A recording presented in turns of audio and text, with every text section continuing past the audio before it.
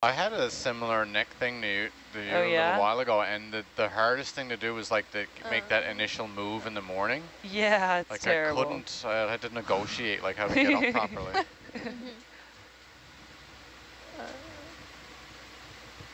Man. White paragorgia with zoantharians, yep. Do you think we'll come across any more tunicates? Yeah, for sure. I don't think we got it, yeah, at this depth. I think it was a bit shallower. Yeah, I think so too. But we did so get if we see another, we can certainly try to grab. Yeah. Another mushroom coral to the left. Whoa. We're really. Woo. Trying to rock me to sleep here. I know, it's really not helping. That is the one No, good thing seriously. about here. It rocks you to sleep like a baby. Is that the one good thing? Ooh, a stalked crinoid. It's Okay. one of the many good things. One of the many good things. We're Like getting getting to see somewhere. But yeah, I corals, really like that. I sponges. am into the falling asleep. It's on nice the ship. once Ooh, you is there a get used to it. chrysogorgia geniculata like way in the back over there? Oh, what are you after?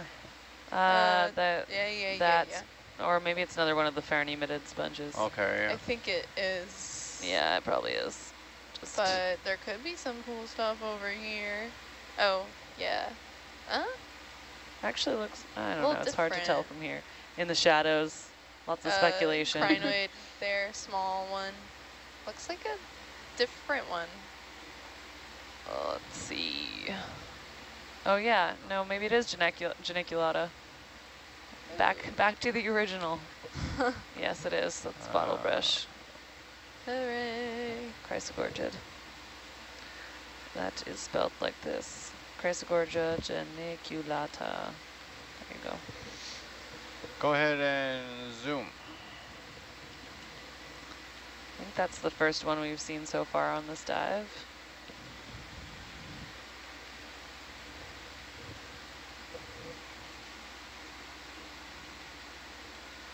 That's good, thank you.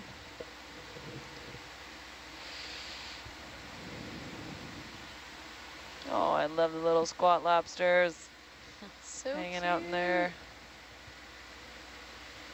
How big would you say those squat lobsters are? They look tiny from here. They are super small. Really small. They're very small. I don't know, like 1 centimeter bodies, 1.5 centimeter, and then Oh. long arms. So cute. Yep. Little crinoids too, looking at the still cam pictures. Lots of little stuff. Ooh, and some like worm tubes. Yep.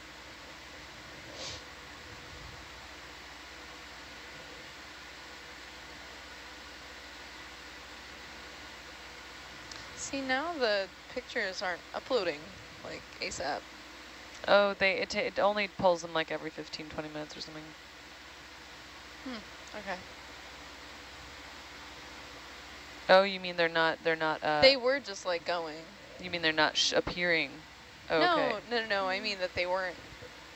When you say like uploading, you mean when they get pulled off of this? Or do you Correct. mean, oh, okay. They were like ASAP in the Interesting. beginning. Maybe it's getting clogged up or something, I'm not sure. Shouldn't be. Usually we're Yeah. taking way more than this. Right? To my knowledge, they pull regularly on a cycle at around, I think it's like every 15 minutes, Okay. but maybe we were just timing it well at that time. Perhaps.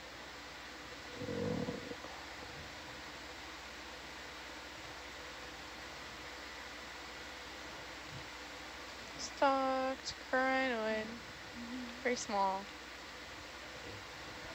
And this is confusing. Oh, I guess, yeah, so now we're on this weird side of a hill thing, Yeah. traversing.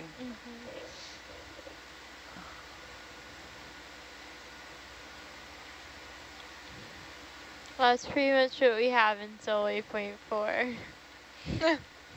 Nice. Looks So like- the next watch gets... yeah, they're going to get that so- waypoint 5 to 6 Man. hill. Well, looks exciting. Yeah, that does look It's going to be exciting. steeper down and that one. shallower. Man. Yeah, they're a ways away from That'll- that though. They Yeah. got some They got to suffer first, too. boring stuff first. Everyone does their time. When are we, does anyone remember what the updated recovery time was for this? Yeah, Like 8 o'clock. it was worked tonight? wonderfully for That's us. right. Like we get all the next dive and it's, what is it, 8 or 9 in the evening? Was it? Yeah, like 8, I Okay. think, if they Oh, if we okay. put in at For the next 9 to dive. Wahoo! last Yeah, night, then it would 8 be p.m. I tomorrow. think. But recovery for this was, let's see, is it, was it 8 a.m.? I don't remember, I didn't look. I have For no this idea. dive, Yeah, or was it 8 4? p.m. I thought it was It's late, 8 p.m. yeah. for this dive? Yeah, Isn't it a 24-hour? yeah. They Oh, went in we're at, they gonna went in we're at, gonna they went skirt in at through 9 this and said it then. would be Yeah. 23 hours. We launched at 9. We so. We went. we're already almost halfway through. We're more than halfway through our waypoints. I guess when there's lots to see. Yeah, Time that's flies when true. you're I having mean, usually like fun. sampling Yeah, we takes didn't a long sample, time. right? but- Right. Yeah. Well, we have 9 waypoints. So But left Yeah, or so we have far? 9 waypoints, but distance-wise, we're Oh, over halfway distance-wise. through. That's, Also- yeah. Yeah, so maybe it'll be cut short. Maybe it it'll be cut looks- short, or maybe there'll just be lots of exciting stuff up there, and we'll Yeah. take our sweet time. We'll get to Right. watch it in the Yeah, we'll get to watch Yeah, we'll get everybody to else watch in the experience it. Until it's our Presented. watch. Oh yeah, presented. Yeah, we got one more. I'm really hoping we see a cephalopod at some point. And no other watch did. If we could zoom on, I know you're positioning. That was a Yeah, very perfect. strange one. It Yeah, I'll almost get in didn't look there. like one, Yeah. cephalopod, but It was hugging itself. Oh, is that a... No, it's a rock. Sorry. no, it's something. Octopus? No, I thought it was like a wormy, but it's not. It's not. No wormy.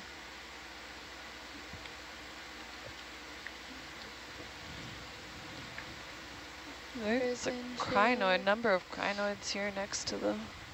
It's a big brisingid. It's huge. Oh yeah. It's like 50 centimeters across, arm to arm. Goodness gracious. Oh yeah. So that's the crinoid right Hey, next zoom to in. it. Yes, correct. Unstalked. Versus Which this is- here, it's a in the center, it's a sea star. Yep. Cool. Yes. Which is very different from what we've been seeing in other dives. We've been seeing a lot of stalked crinoids, and this one we have not. That's So, a cool shot. yeah. Great side shot. Yep. Nice. Yeah, so little they're highlight. feeding like this. They put their arms up into the current and they use them like Velcro trap stuff, which is an interesting thing that this family does. How do you spell the name of this? I think Same as before, that was the all eyes, and the J is a G. Brisingid. Brisingid. not Brisingid. Bazinga. Brisingid. Bruh. Hello. Or with an I. Bris. Do you want to try and get a shot in the still camera or move on? Brisingid. Yes. Cool. I'm learning how to spell. It's okay.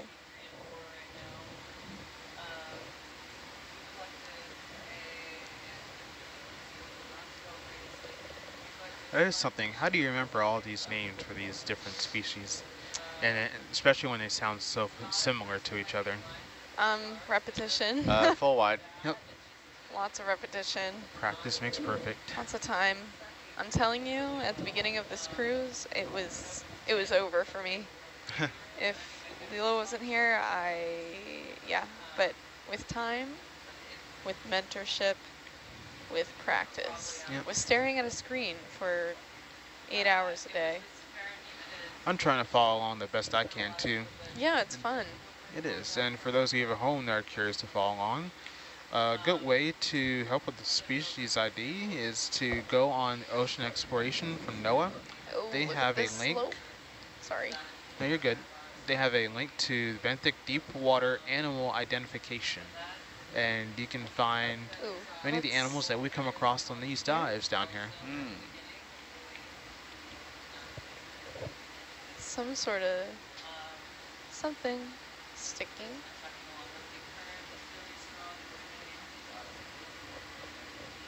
If we can zoom in there. Yeah. Just a lone little something. I'll try and get your still camera in there. Aw, Get thanks. the, this is a nice flat, simple bottom. Why not? Ooh. Oh yeah, that looks like, ooh, one-sided. Okay. But then Finally you like in the lose background. the top of it. Ah, it's annoying. Yeah, that's all right. Okay, Yeah, I so am this- handing over to Brian. Looks like Good there's night, something Leela. tucked underneath that Good rock My night. back friends, there. see you in a second. Yeah, there is in something the under mess. there. This is a sea pen here. Yeah, it is a Yeah. bamboo. Zoom in there. It's a bamboo for sure.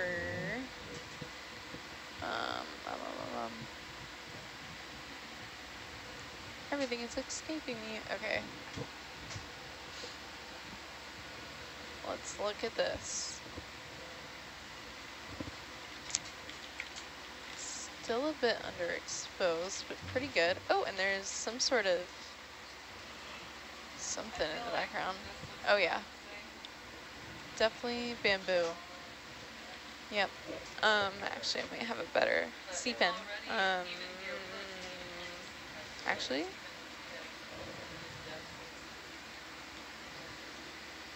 Yep. Sea pen. Not sure which type though. Pentatulacea order. Balticina, Steve says. Hey. Morning. But yeah, Yeah. when y'all get a chance, check shot. out the whatever's under that rock back there. Thanks. I'm not sure. Oh if we're yeah, gonna- full wide. Let's go look under the rock. Yeah. And so I'm going to pass it off to the SPL to our next SCF, Science Communication Fellow, Katie, and y'all have fun with her on her next watch. Oh, I don't know if she told you, but our slurp is gone. Okay.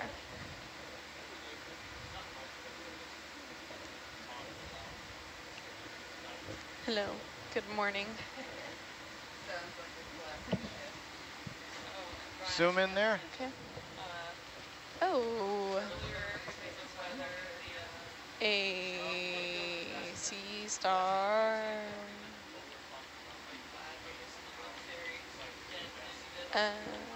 A sea star. Oh yeah. Yeah. That sea star Star. is really up in Yeah. there. Look at those tube feet. All right. It's 4 a.m. I'm going to bed. Okay, full wide. Good night. Good night, Gonna everyone. Catch up to Atalanta.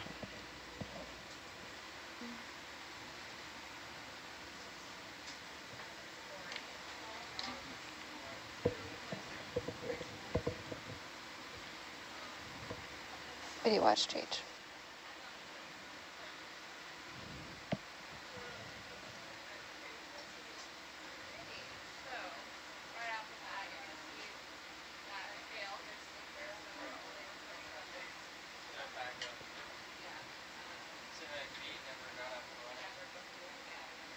How's it going?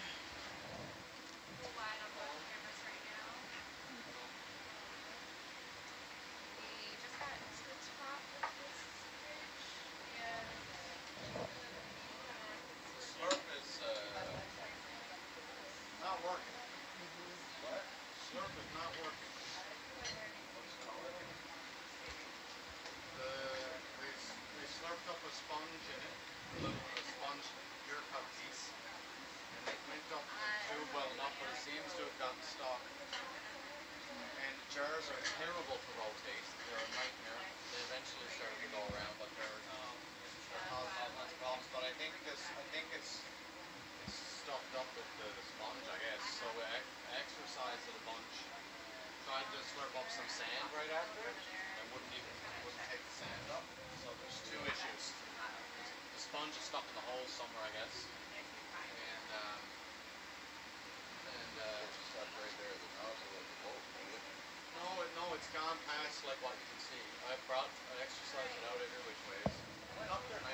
Question. It's about 2.09 degrees Oh, Celsius. Huh. Celsius, according to the CTD. it's pretty cold. It's usually, yeah, It's between close. like 2 and 4 on most of our dives. Close to freezing. Mm-hmm. Does it ever get at or below freezing on some dives, depending on how deep we go? What was that? Does it ever get at or below freezing on any of our dives, depending on how deep we go? Like in previous dives? No. Not. I don't think I've ever seen anything under 1 or 2 degrees Celsius. Yeah. Yeah. Corals. Yeah. It's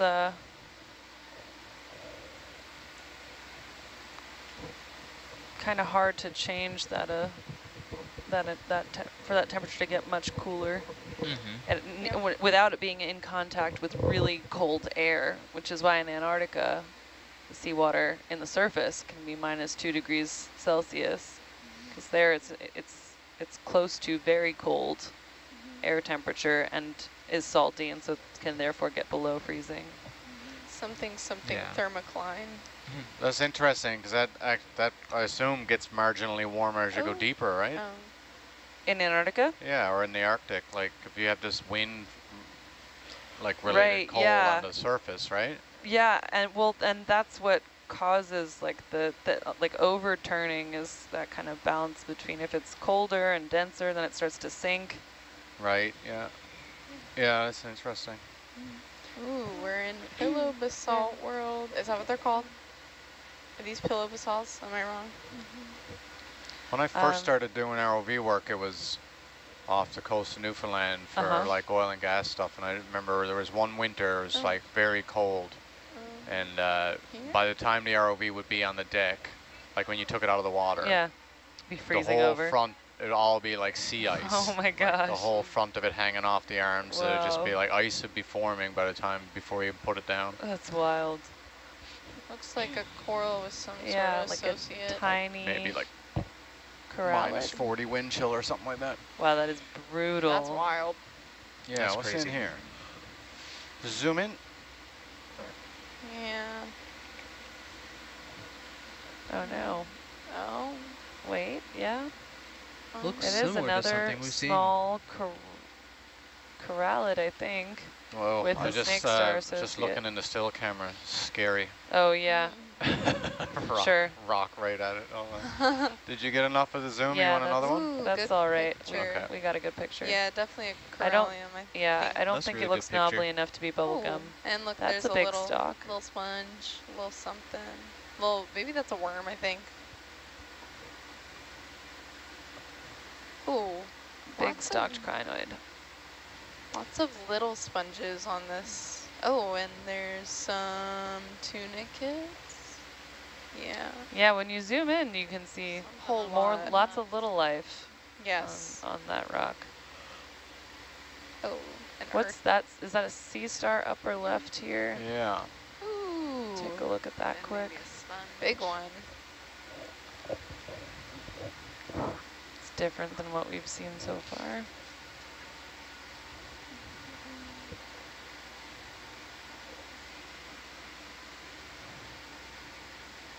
Kind of looks Brazingid-esque again.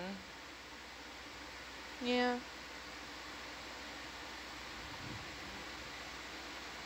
Okay, have we gotten any of these? Do we care to take any of these? Zoom in. This would be a nice I highlight. think we have collected one. We have collected a Okay. Brazingid, Yeah. yeah. Not Okay. on this dive, but Okay. Yep, another one. Yep. Oh, shoot. It's that we did not stay attacked when we got it back, but yeah.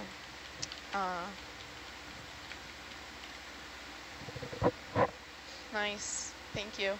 okay, Alright. we've got images. Do you mind helping me spell the name for this? Brising. Brising. All eyes, Brazingid. The J is a G. Brazingid. Got it. Yep.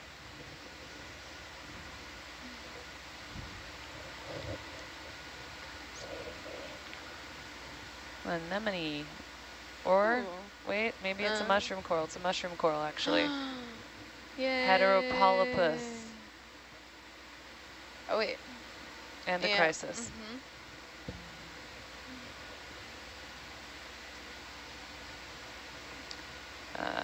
Ooh, and a...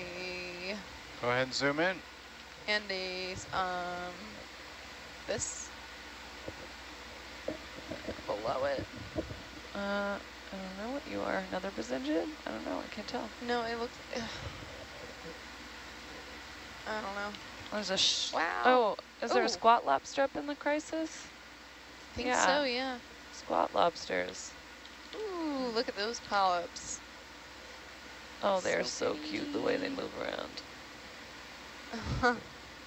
Wow. Oh. Nice. We saw something. Thank you. That's good. And also some tube worms, I believe, around.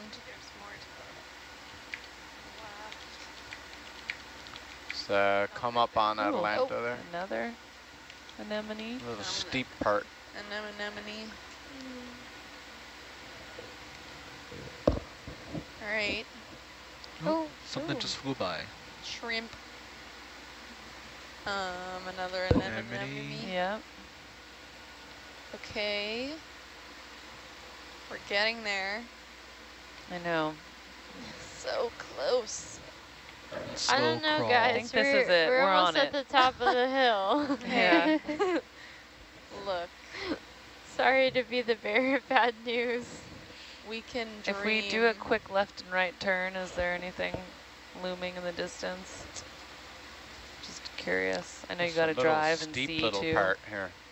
Oh. Wow. Wow, there's really just like, even on this steep slope, I would think that there would be so much more here. Yeah.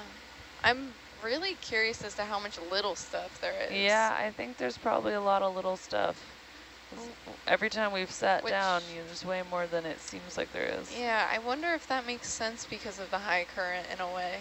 Closer to the boundary layer somehow is like good enough and like they don't enough not to be blown away. Yeah, they don't need to grow that tall. Yeah. Or something.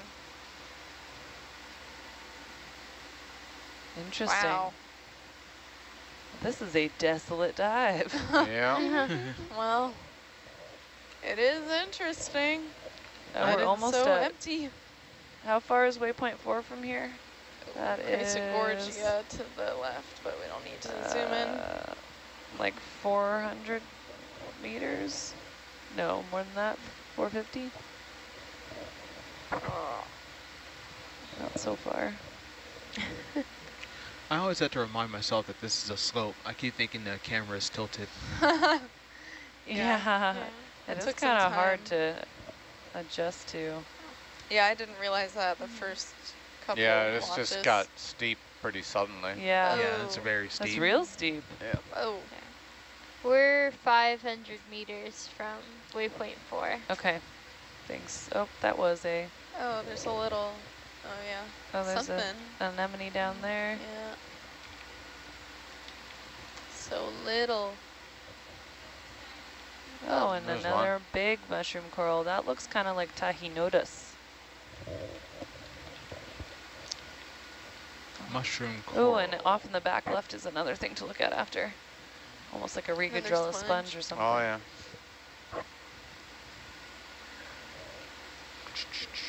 What family is this? This can be Go quick. ahead and zoom. This is heteropolypus, but it's probably still under anthomastus there. Oh, yep, definitely is. And I think it's Tahinotus.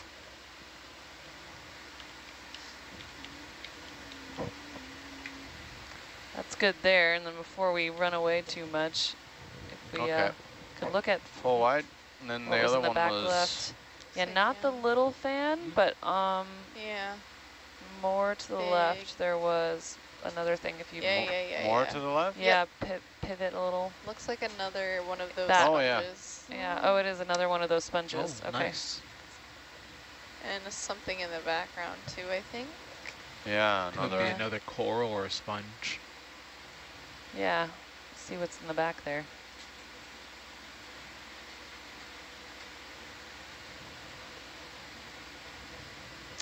Oh, is that a black coral right behind it? Oh. To the left? Yeah, Let's zoom that on looks like that. bathypathes. Yep. It does look like bathypathes.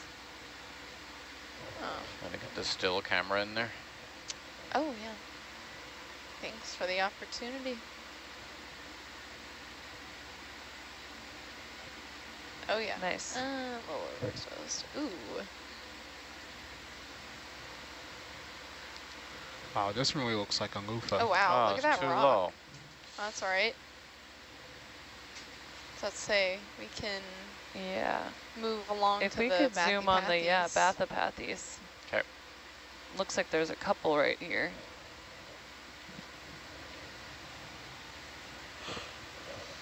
One in the background, and then I don't know what that was on the left. Oh, yeah.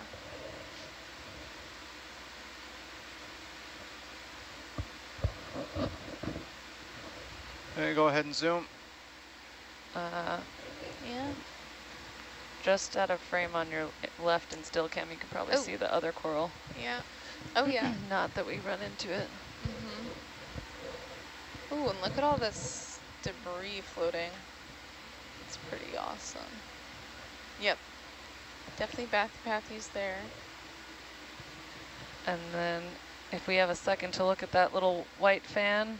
To the left. Okay, full wide. That one there, yep.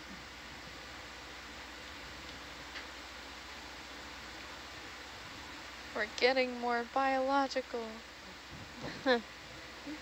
Less geological. Yeah, sorry. It's okay. There's still a lot of rocks. Oh, yeah. That's pretty neat. Ooh. Zoom in.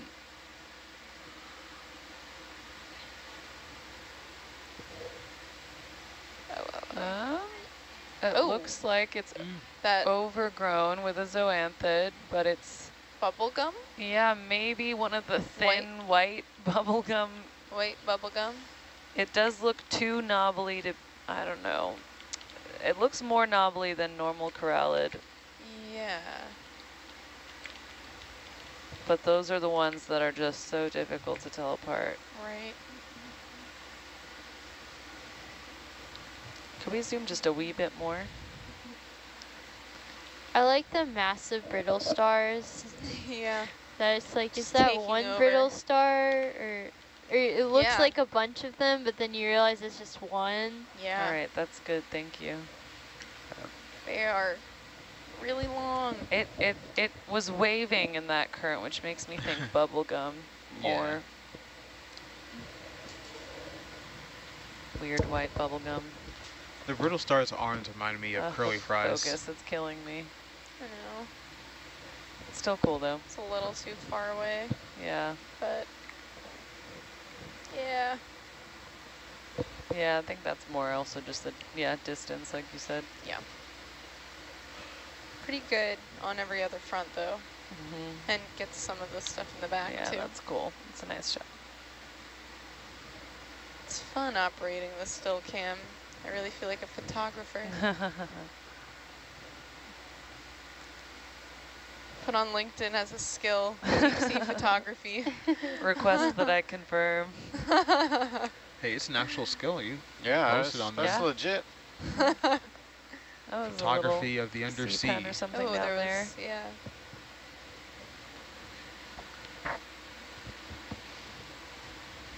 Oh my gosh, I am crashing. We're so close. I know. We're so close. The worst part is I'm gonna go try and lay down, and Yeah. I'm gonna be able to sleep for 1 hour, and You're then gonna be like, we'll wake ouch. up like hell. 20 more minutes.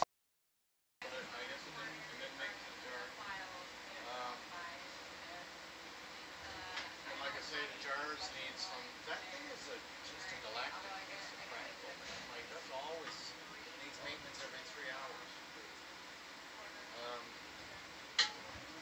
And any other issues, Sarah? Oh, no, I think that's it. That was it. Ship moving right now? We just finished our move. We just finished it, or we're about to finish it in 2 meters, so.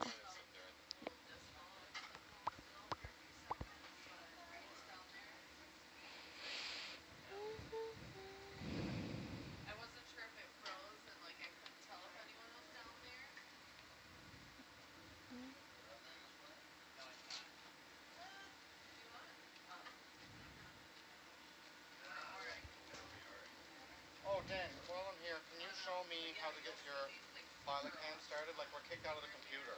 Yeah, I just got a email from Jonathan, so it's going again. What? Oh no, I mean like here, like the computer that you got it on is asking for the pin. We don't know it or anything. I didn't know it either. Oh. Oh, okay. I just started it before shift. But I don't have, well, it's H21 for H22. Because one problem, that camera's awesome. But one problem with the way that everything is set up now.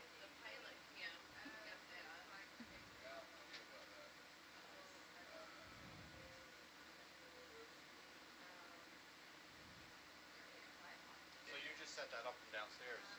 Yeah, I've got it in. I've left it to fucking give us the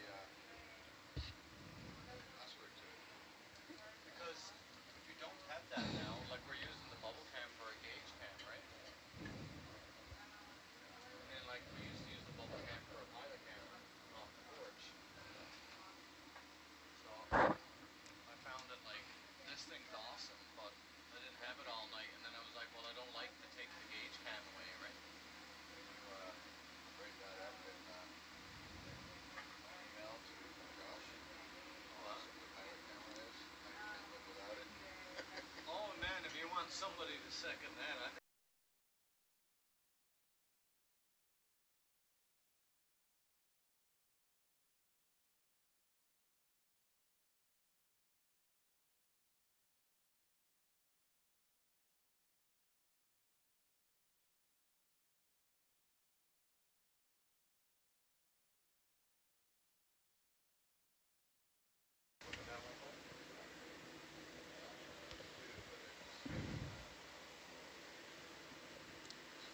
Good morning, everybody that's listening. We are exploring unnamed Geo 123 on the northern part of, way north of Kingman Reef, about 100 miles. We dove around 9 p.m. last night, and this is part of a 24-hour deep dive. We have been seeing so much geology tonight. I'm sure Coralie is extremely happy, same as Adam. The more geology, the better.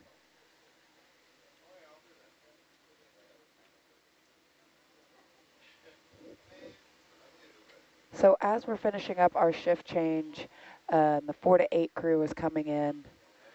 I want to ask the whole group, like we do every night, tell us about themselves. And one question. So inspired by the 12 to 4 shift, I want to ask everybody, what is their favorite SpongeBob creature? Favorite SpongeBob character? So to start it off, my name is Katie Doyle. I am lead science communication fellow. I am from Corpus Christi, Texas, way down south, about 2 hours north of the Mexican border. Or sorry, 2 hours north of the Mexican border. And my favorite SpongeBob character would be the just mass of random nameless fish that just kind of wander in and eat everything and just kind of talk. Coralie, what is your favorite SpongeBob character? Hi everyone, my name is Coralie Rodriguez. I'm a graduate student at the University of Rhode Island's Graduate School of Oceanography. I study rocks. Okay, favorite SpongeBob character? There's so many. I know. Maybe my leg guy. I haven't even thought about that one. That's a good one. Good morning, everyone. I'm Brian Kennedy. I'm the 48 watch lead and the expedition's biological sciences lead. When I'm not on the boat, I am the chief scientist for the Ocean Discovery League and an affiliate researcher at Boston University. I have never seen an episode of SpongeBob, so I don't think I can name a single character other than SpongeBob. So I'm going to have to pass on this one. Oh, my heart just ached a little bit. Man.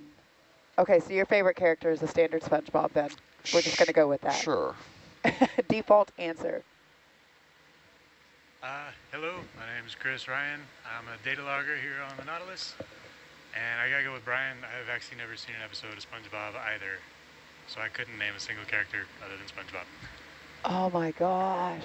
Okay, so now you're Patrick Star. Daryl, what about you? Plankton's one of my favorite characters just because he's always scheming to get the Krabby Patty formula. Plankton is one of my favorite ones too. Throwing it down to the first row. What is your favorite SpongeBob character, and if you want to say who you are?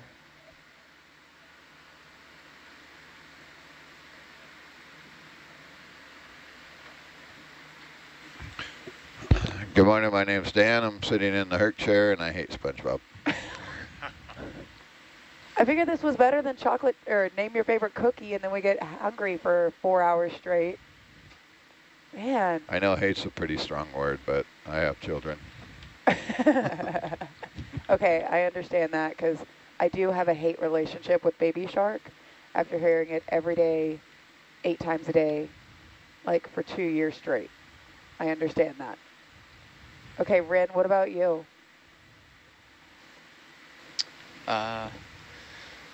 Hello, I'm Ren. I'm in the Atalanta seat. I like SpongeBob. Very optimistic. I like that. So what's your favorite character?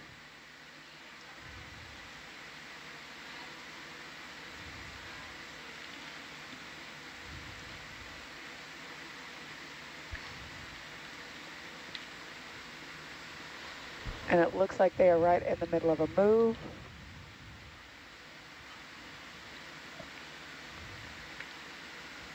So we are going to forget about first row for a few minutes while they can, you know, actually pilot the ROVs.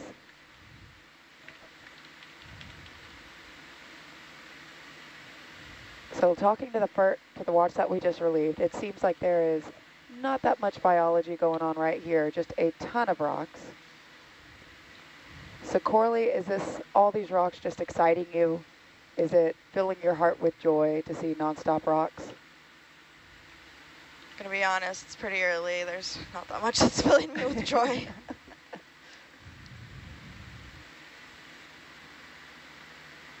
So online, several of the viewers have said that sandy squirrel is their favorite, and one person saying Jeff the fish, which I need to go back and look up Jeff the fish now. Is that leg guy?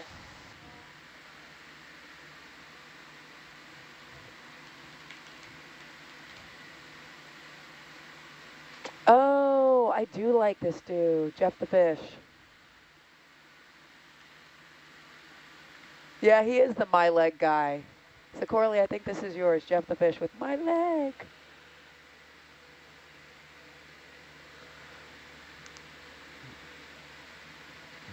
Looks like Dan has found or watched his first coral. It's a chrysogorgia with this crinoid right behind it.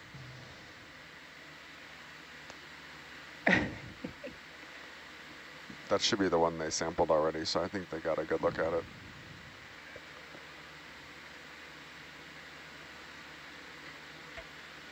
So we have our strong tunicate fan online, hoping to see some more tunicates this dive. Have we seen any tunicates at all this expedition? I have not, no. I think one of the other watches did. Come down 5 meters, please.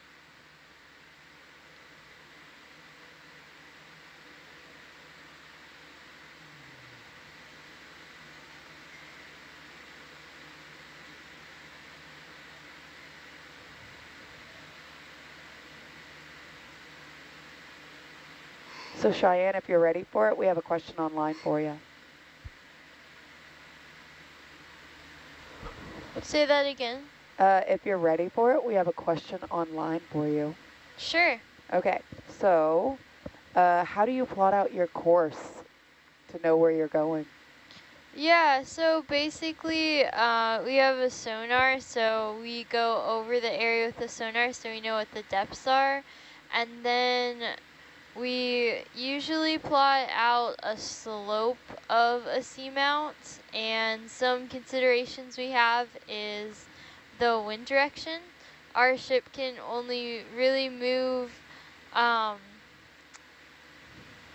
ship can't really move laterally very well, so we try to set it up so that the ship is moving either forward or backwards, and our ship, when we're diving, is always pointing into the wind.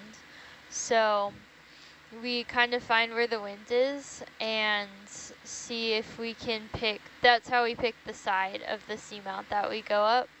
And then we just drop the points, and sometimes it's just like a rough plan and it ends up we see something else, or we don't see anything very interesting and we end up changing it on the fly. But that's a great answer. Thank you. Thank you, Cheyenne.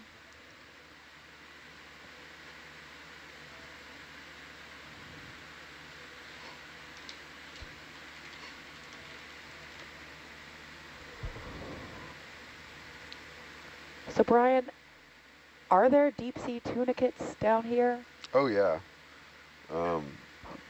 The most common we see is what we generally refer to as a predatory tunicate. I forget what its Latin name is, but it's a fairly good size, and it's got this big gaping mouth, and looks like I don't even know how to describe it.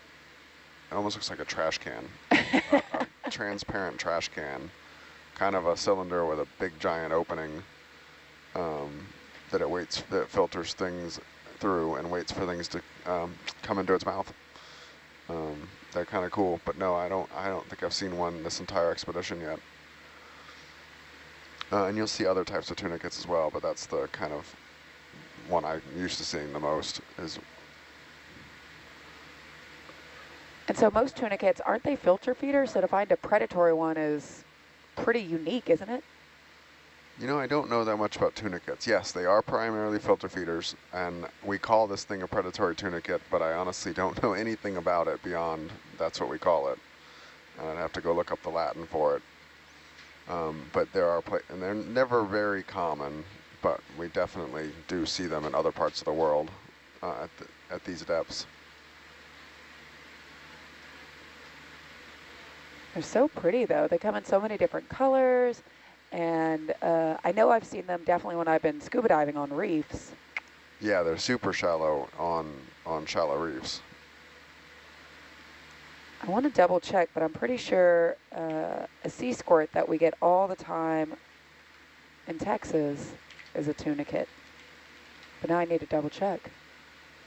Yes, it is. Woohoo! So these are one of my favorite little critters around Texas, because they are part of the fouling community, and then you'll pull them up and you can give them like a little poke, and then they'll just squirt out water, hence the name sea squirt. And they're so cute. They look like little weird brainy blobs.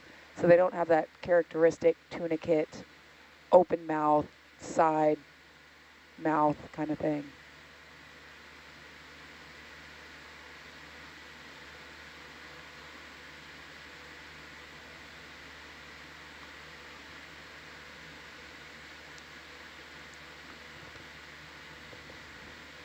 Oh, we finally have our first Patrick Star fan online. I was wondering, I feel like Patrick is everybody's favorite, so I was surprised we hadn't had one yet.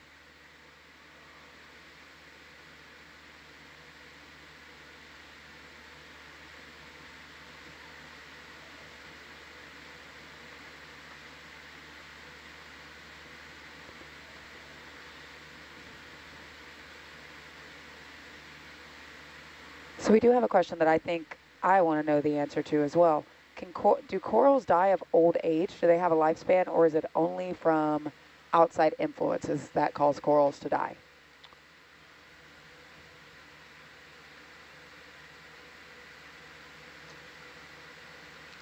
Being colonial organisms, I think that those kind of understandings are a little strange, because you can, individual polyps die all the time, but the whole organism can live, I don't think has the same kind of aging process since they're colonial. You can also, they can die back and another same species can recolonize the same skeleton potentially, and it'd be hard to tell in the fossil record of the reef that it was, you know, at one point, or if it was short enough that it was unoccupied. So I think that kind of the definition of the organism as a whole would be a little different than we look at when we think about like with mammals. That's a rat tail or a grenadier that we were just looking at.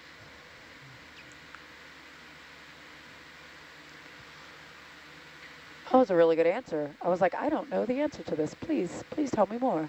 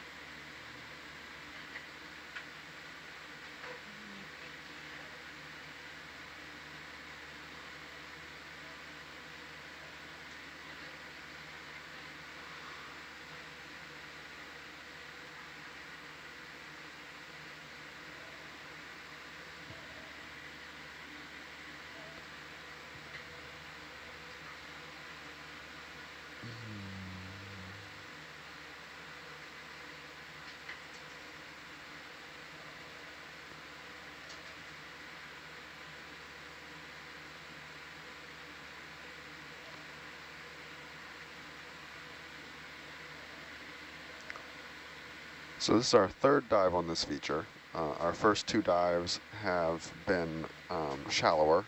We did a dive on the east side and a dive on the west side. Actually, the west side first, then the east side.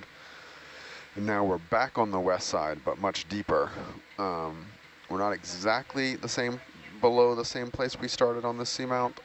It's a little bit further to the west and to the north than the little summit features. That dive was a really amazing amount of life. And so it's pretty interesting to me to come down to this depth where usually we do see a lot of corals and find it so devoid of life when we're really not that far away from the 1,500 meter dive we did, or 1,300 meters, that was just chock full of all kinds of different animals.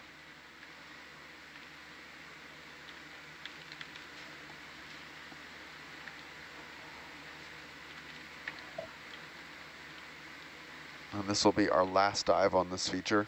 Once we recover the vehicle, we will head about 50 miles to the northeast to another unnamed seamount. I don't think a single seamount we're working on. This cruise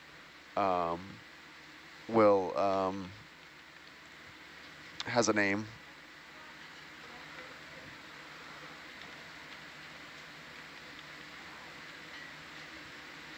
So the other night you talked to us about how hard it is, the long, lengthy process it takes to name a seamount or to name an underwater feature. Do you think that if this area gets National Marine Sanctuary, they're going to start the process of naming a lot of these seamounts?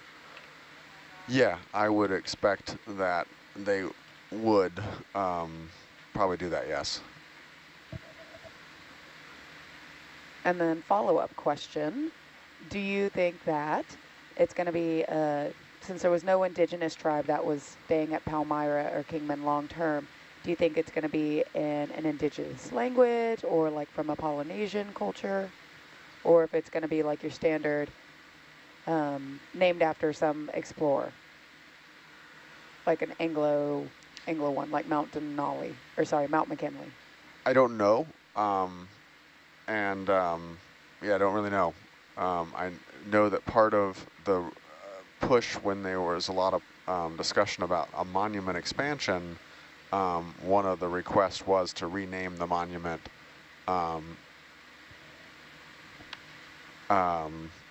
in a more traditional name.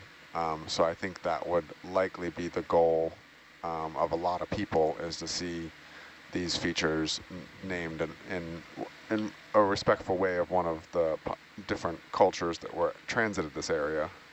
So something more along the lines of Papahana Mokuakea, the naming out there? That would be my assumption. There are multiple different cultures out here that all would have transited this area at different points. So I suspect you'd have a couple different cultures, languages to work into the mix.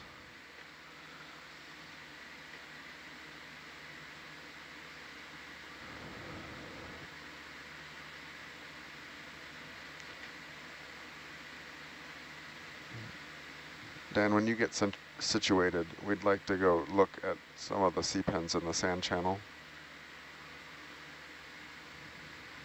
Roger.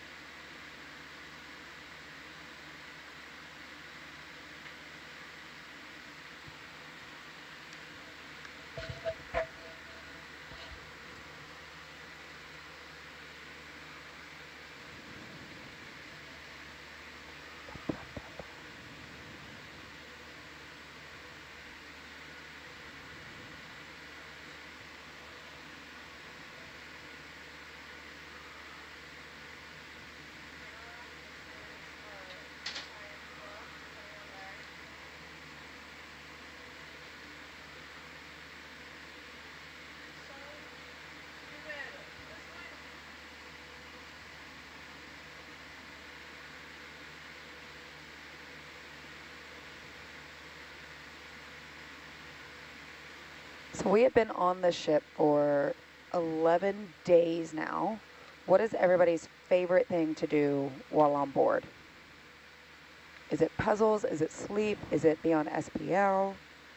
Is it hanging out with all the cool people? What did you say?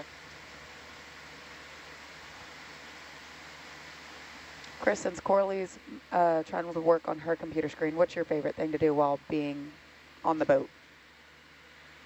Well, sleeping's pretty high up there. Yeah, it's really great. Yeah. Something about just laying in your bunk and just chilling is also really, really amazing. I really enjoy being up on top of the bridge, the highest point of the ship we can safely get, and just the feel of being at sea. Honestly, especially at night. I like being up there. I really thought you were going to be like lying in my fancy cabin in the really nice chairs that are so comfy with the mood lighting. Okay. Coralie, what's your favorite thing to do while out at sea? I do like sleeping. I feel like sleeping is pretty easy out here with the boat rocking so much. Yes, 100% agree. But I also like what was it? Not yesterday, but the day before, when like everyone was just watching the sunset off the back of the boat. I like doing that, watching the sunset. It's very nice. Yeah, that was really great. All of us just came together because we don't often have everybody off, and since we weren't diving, we were just able to hang out on the tep-a-tub. Dara, what's your favorite thing to do while out here? You were playing games with other people on ship, or playing either the puzzles or the card game that we sometimes get to play. But my most favorite thing that I get to do is brought my gaming laptop with me, and I play Assassin's Creed Black Flags. It's great because you actually kind of get a realistic waves from the game itself, because when you're on the ship itself, it's pretty cool to have that kind of 4D kind of feeling. Because when you're hitting a wave on the game itself, you're actually feeling it in person. It's like, whoa, this is pretty cool. I feel like that would make me seasick. I would be nauseous with that. So this is a prototyplium, which is a sea pen we've documented pretty well over here. So I think we're good here. Can you look at the umbellula to the left real quick? And this is umbellula, or one of my favorites. We've been seeing these a decent amount during this expedition. All right, science is happy, thanks.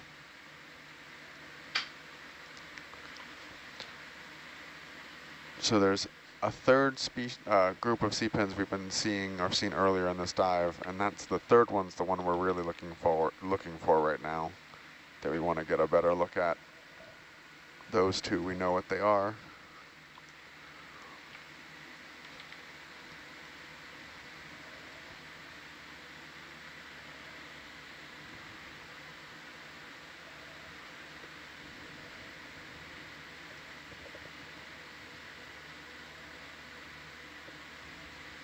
So Lynette, question to you. What is your favorite thing to do while being on the boat?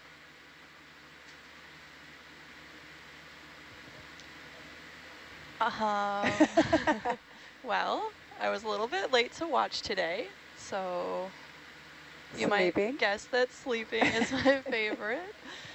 So far sleeping has been the resounding answer. Sleeping's up there, but dude, those puzzles are hard and they suck you in. They pull you in. Yeah. I didn't even check on the puzzle this morning, but I feel like it probably got finished last night. It did. Man, how many more of those puzzles do we have? Do we have enough? No idea. They just keep coming. Yeah, I know they're up in the Nemo lounge, but how many? Because they're big puzzles. So for those online, we have like these really nice, they're called Liberty puzzles or Nemo puzzles. So they're like cut out on cardboard, or sorry, not cardboard. They're cut out on actual wood instead of cardboard. And they're really nice. They have these really intricate shapes that you're not going to find with a standard thing, with a standard puzzle. And then you can't use a actual picture of the puzzle to figure out what it looks like. So the whole time you're putting it together, you don't know what it is.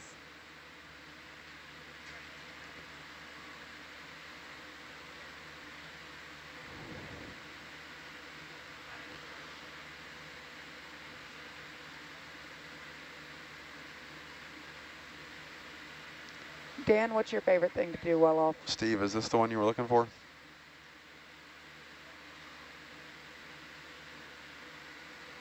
Nope, that's not the one we're looking for. Thank you. That's all we need.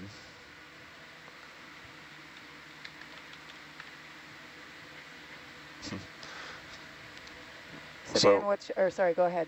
I was just going to say, so far this has not been the most animally life dive.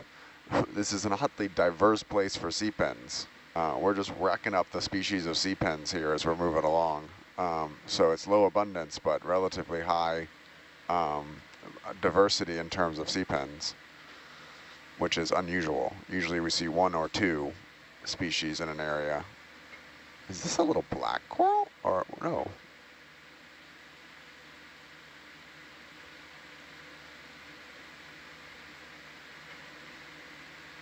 No, that's also another sea pen. So that's species number 5 of sea pens in the last like 50 meters.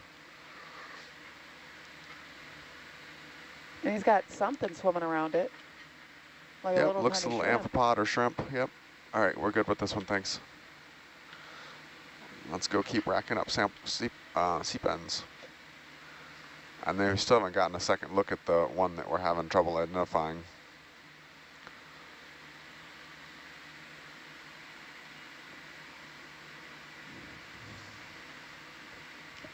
Daryl, you got a viewer saying that you should play Subnautical or Nautica. Subnautica, that is a good game. I haven't got to, sadly I didn't have it pre-downloaded on the ship. We don't have enough bandwidth to download things while we're here. So I wish I had one of those games I wish I got to play here while I was on board. But yes, Subnautica is a good choice, thank you. Is that the one where you're like a scuba diver and you just kind of scuba dive around and explore? Pretty much, you crash land on an escape pod, and then from there you gotta build your base, underwater base, to slowly escape the island eventually. It's a pretty cool game, and it's a pretty cool storyline.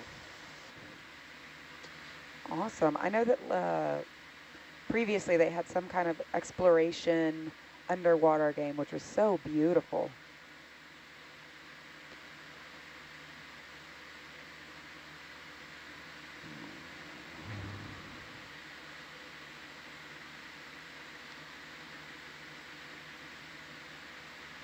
All right, I'm pretty sure that's not the one we're looking for. So we can move on, thanks.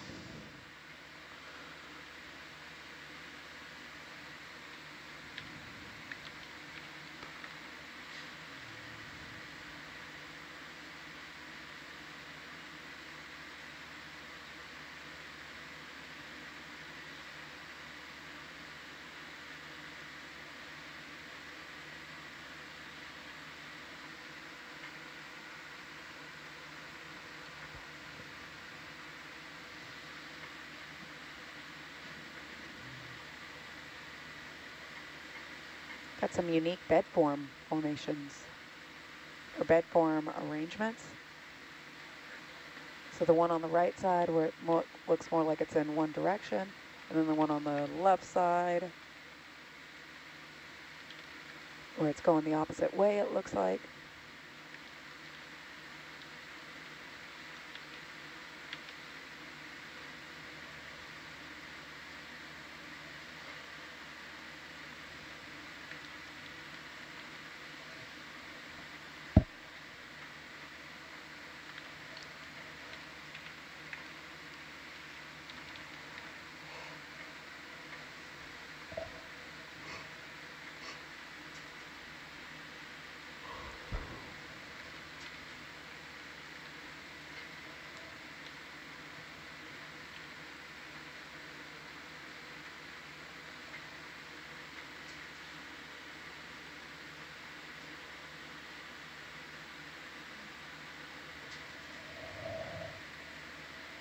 Brian, what is the coolest thing that you would like to see on this dive? Like a Dumbo octopus laying an egg on a coral?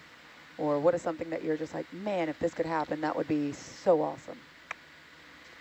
We're probably too shallow for it to happen at this point, but there's a deep water species of octopus that is not scientifically described, but we've seen it enough times across Nautilus, Falcor, and Okeanos that we're all pretty comfortable that it's a new species, likely a new genus, and maybe even a new family.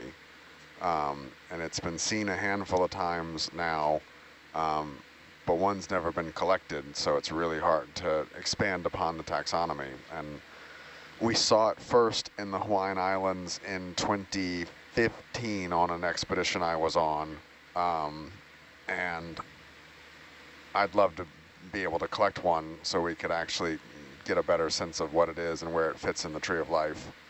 I think they've been seen 8 or 9, 10 times at this point across this area in the Pacific. They're the deepest recorded insurate octopus, meaning most of the deep water octopuses have flaps, fins on their head that swim like the Dumbos. And the insurates who don't have head flaps don't get found this deep, except for this ghost octopus, or Casper, as it's been nicknamed. And I would really love to see one of those and potentially get a chance to collect it. Since our slurp isn't working on this dive, this would not be a good dive to do that because we wouldn't be able to collect one. But taxonomically, these things are probably fascinating, and they're really freaking cute too. And that was my next question. How do you sample such a large invertebrate? Well, these are kind of small. They're only 5-6 centimeters across. But that's one of the reasons we haven't sampled one, is it's really freaking hard to capture a mobile creature that's at least somewhat intelligent. So we may not be able to at all. It might have to remain a deep sea mystery. Yep, for quite an amount of time. And they're very soft-bodied and probably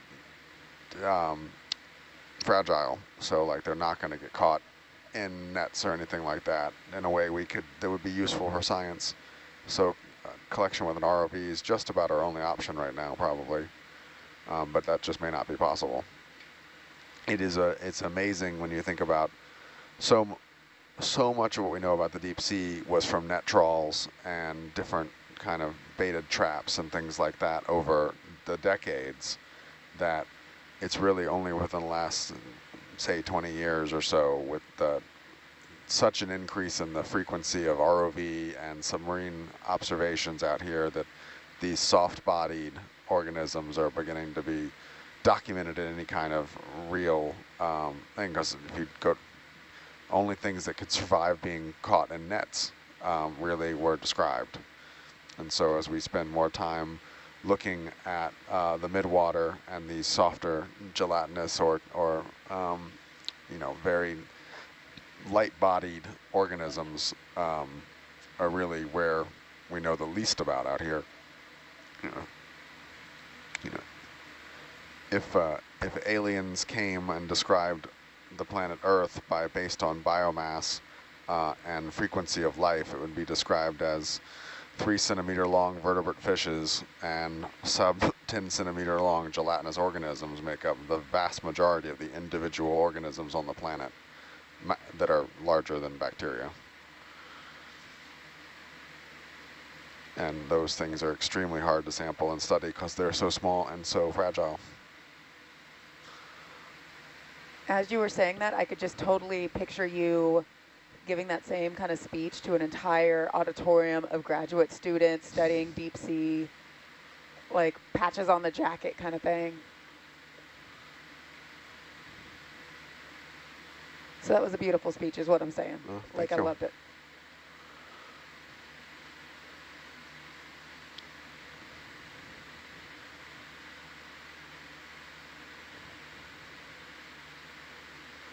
Yeah, it is interesting as we think about what we know about the patterns of life on Earth, the biases of our sampling methods and the biases of what we as terrestrial mammals find interesting. And if you look at them systematically, there are huge gaps in our understanding just based on either our sensory perceptions or our sampling methods.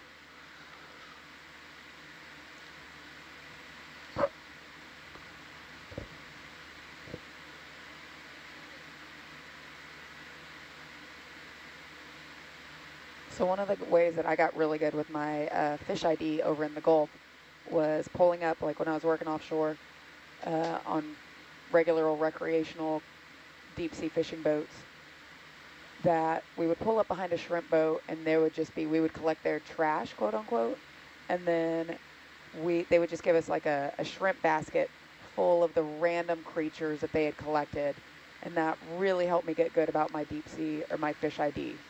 Like, oh, there's a sea pan. Oh, there's a lizardfish, batfish. What is a cowfish doing all the way out here?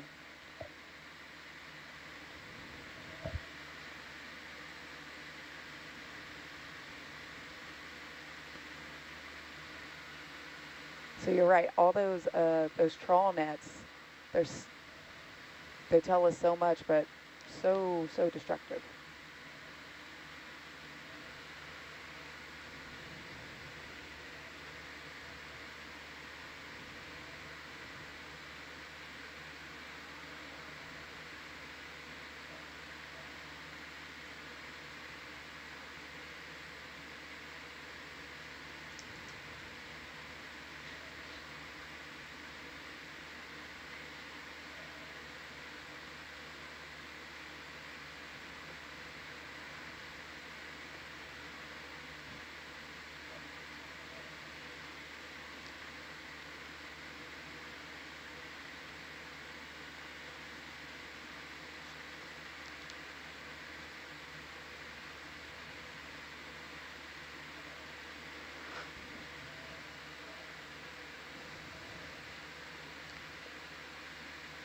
So because it is 4:30 in the morning our time, and also because we had a viewer ask the question, what is your favorite type of coffee? Mine is plain Jane black coffee. Does not have to be fancy. It can be cold, it can be hot. I just need something, like I need that dose of caffeine to wake me up. In the summer, I really like espresso tonics. What is, I have never heard of that. Please tell me what an espresso tonic is. It's a shot of espresso with tonic water. And it sounds weird, but it's really, really refreshing when it's really hot outside. What is tonic water? Is that like cucumber water? You've never had tonic water before? No. It's kind of like, it's like a carbonated water, but it's a little bit, it has like a little sweetness to it. Oh, just like plain Jane carbonate water, like. It's not plain. Have you never had like a gin and tonic or something? I've heard of it. I mean, I've seen them on the shelves, yeah. It's sweeter than, it has like sugar, so it's sweeter than regular seltzer water. Okay. But it is carbonated. I don't know how to describe it. So espresso with some tonic water. It has like a flavor to it. But yes. Brian, what's your favorite coffee? Don't drink coffee. Okay, never mind, skipping right past that. Chris? I also don't drink coffee. Holy sweet Lord. How do y'all survive? Like, how do y'all do these watches then if you don't have coffee in your system? I make sure I get enough sleep. Okay. Point taken. What about you, Daryl? Do you have a favorite type of coffee? If we have any chocolate, what I'll do is I'll make a little bit of creamer or whole milk I'll add to coffee, and then sometimes I'll make it ice or warm, whatever, and then I can throw in a little bit of mocha into it. So I'll make it like a chocolate kind of coffee, or iced coffee in this case.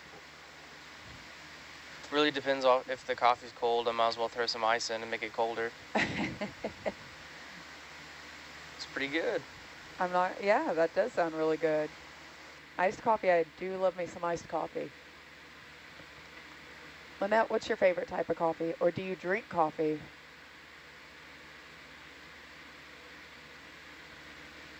I do drink coffee. I'm drinking coffee right now. I usually just go for like plain black coffee. Yeah, doesn't have to be fancy, but what is it, like the sweet vanilla cream Starbucks coffee? Luxurious. If I'm really feeling like something fancy, that's what I go for. I remember when I was like 14, the greatest thing in the world was to get a Starbucks Frappuccino of some kind.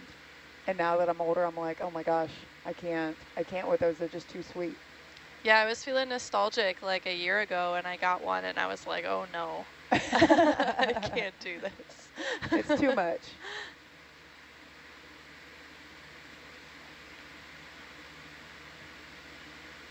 So viewer online says Brazilian iced vanilla latte is their favorite.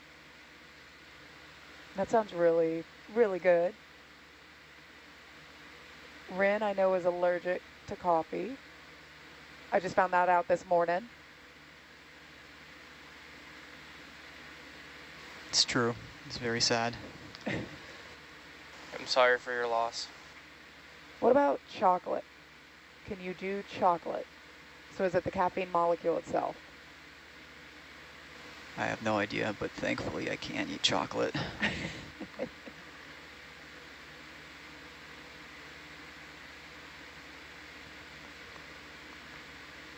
I have a good friend of mine that doesn't drink coffee, but she eats chocolate every morning to wake up. Dan, just, I don't know if you have time, but can you back up just a touch? I think we just ran over a black coral.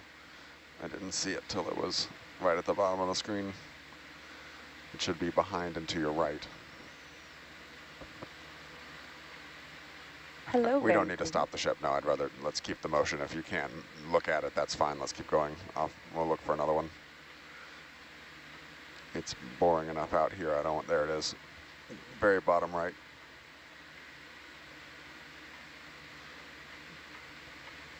I think this is going to be a bathypathes. And then we don't need a long look at it. Just a snap zoom to confirm is fine.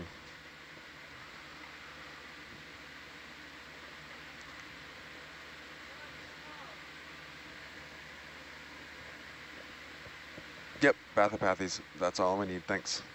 And I got some kind of low chrysogorgia over here on the right too.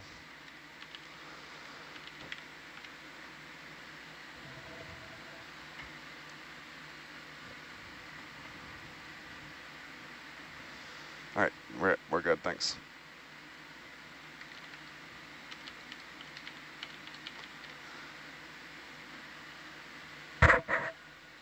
Vancouver, British Columbia says iced Americano. That's, yes, 100% agree on that. That sounds delicious.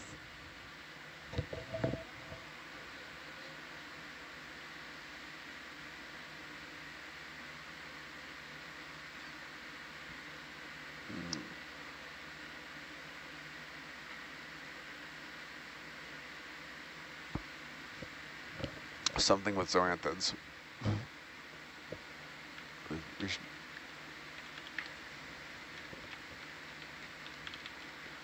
Steve says he thinks that was the white paragorgia we've been seeing that we sampled a couple dives ago.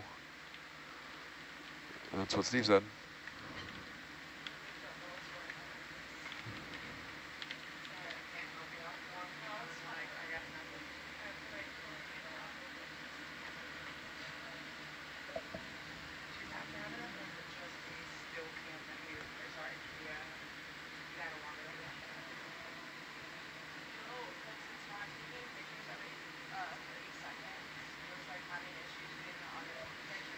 Oh, a metallogorgia. This is our first one of this dive.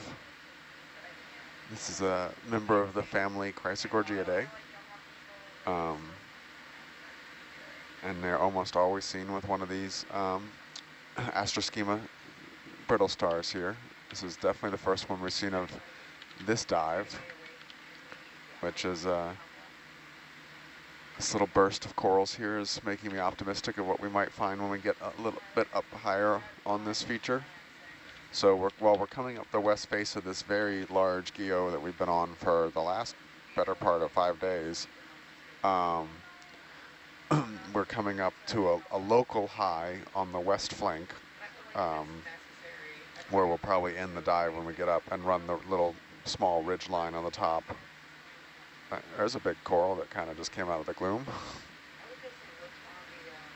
This looks like some type of bamboo probably.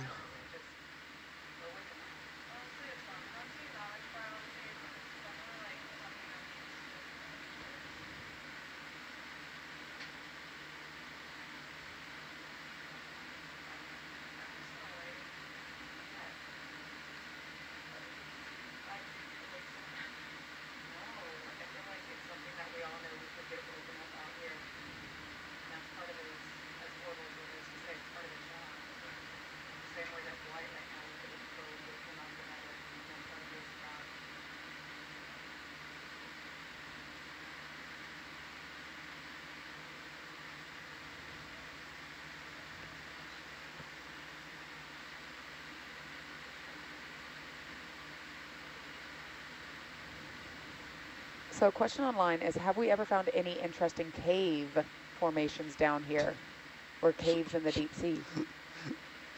Sorry, what was the question?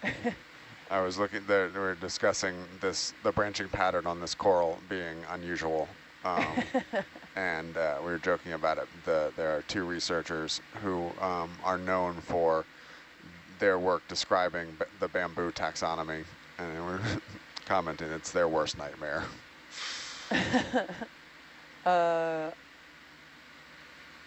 Not sure if this question is more or less interesting than that, but we're good. Dan, thanks.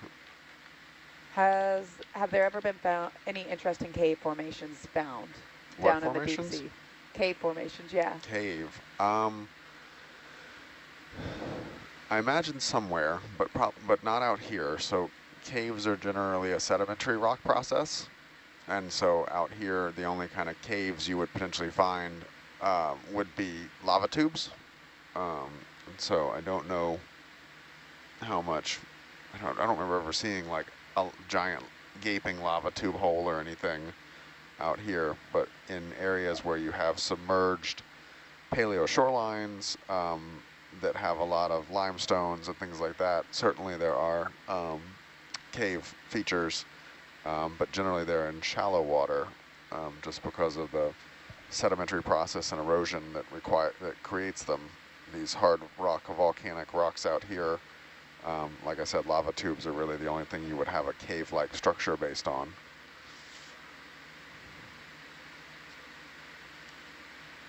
Some kind of sponge here that may or may not be alive. Looks like another bamboo whip.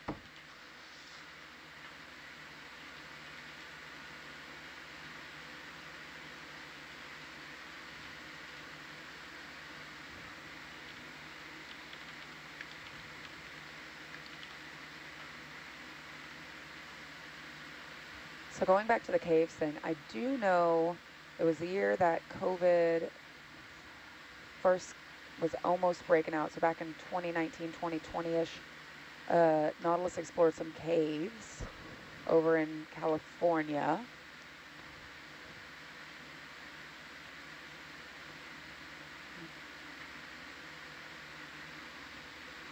Oh, there we go. So the primary focus of the cruise was to map the caves on Osborne Bank. Can we look at either of these corals if we've got time?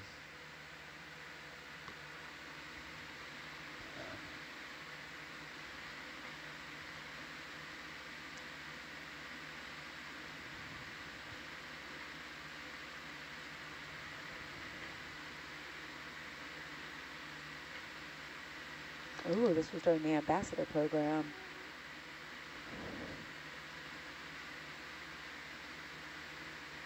This looks like some type of chrysogorgia.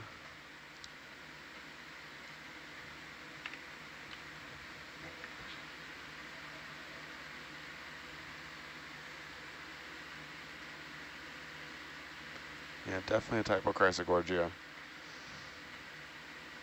And it's got its associate squat lobster in there.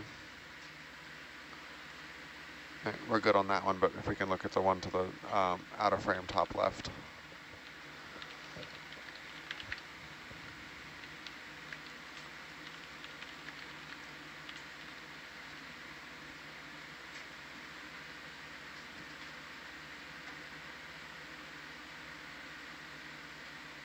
Yeah, so this is that white morph paragorgia we've seen a couple times that often seems to have a few zoanthids colonizing it. So we collected this 2 dives ago, and I think we've seen it most on every dive. Looks like, nope, never mind, that's just a brittle star arm in a funny fashion. Never mind. I thought that thing on the top right was something unique, but I think it's just a brittle star arm. All right, thank you.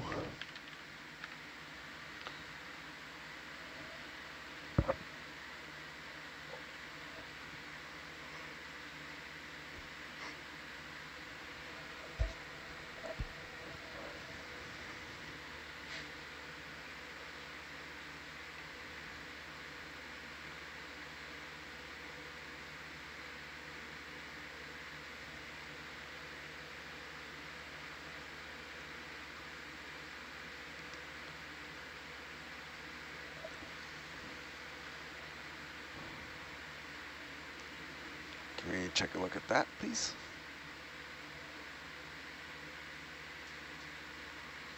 It's fine. There's another one right here, actually, to your left, if you want to go there instead.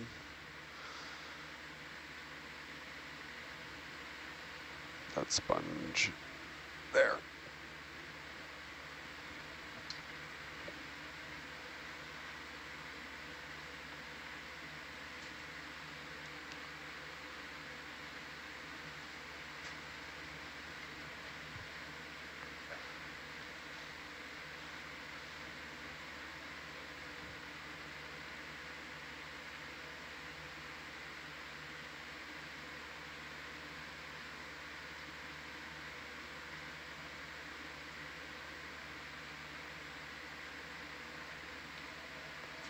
So this is a type of glass sponge. I'm not sure which family it is. I'd have to go look through the guides.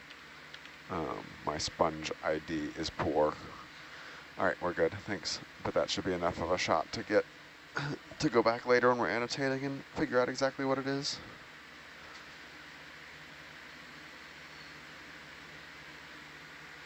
Steve's saying it's probably a poplagonid. Oh, polyopogon, I mean. How long does Steve stay on the chat for? Like, does he have a set amount of time? Like, no, 12 hours every day from 8 to 8. He joins as life allows.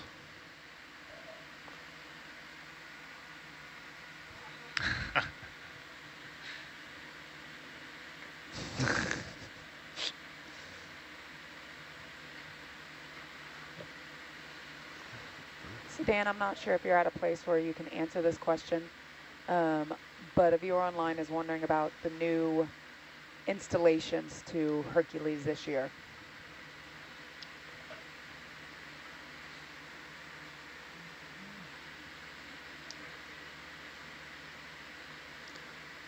Another metallogorgia. These are one of the corals that are found more often on flatter bits. So like out here we generally expect to see a lot of the corals on slightly steeper terrain. This coral seems to very much have found its niche on kind of flatter, more barren terrain. Not exclusively, you can see it sometimes in steeper terrains, but as a general rule, we see it in kind of flatter places.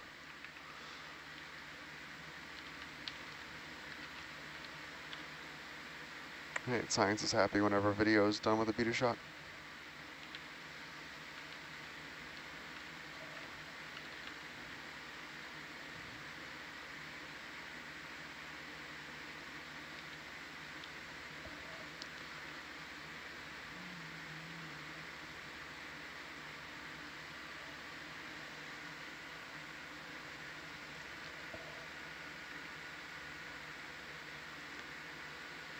Can we look at either of these? I can't tell yet, probably both.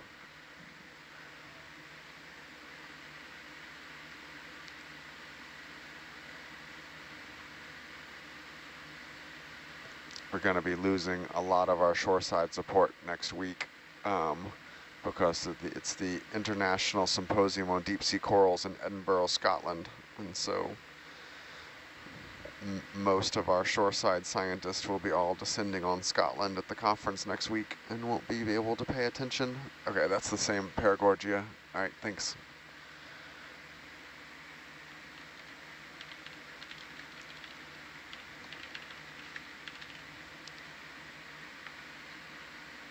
Corley.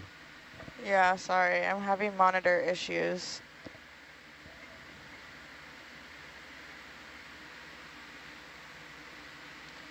Leela did a training for back row the other day. We now have the power. And so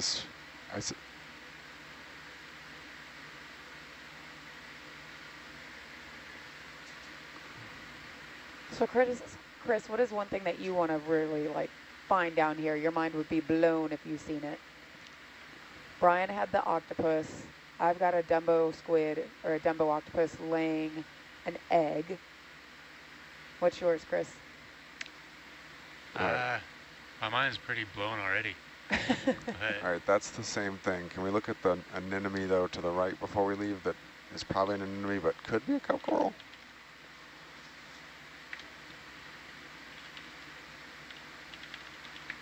I would really like to see a deep sea vent, though. I think that'd be really cool. Well, on this cruise, I would, too, because that would be the cover of Science. Right.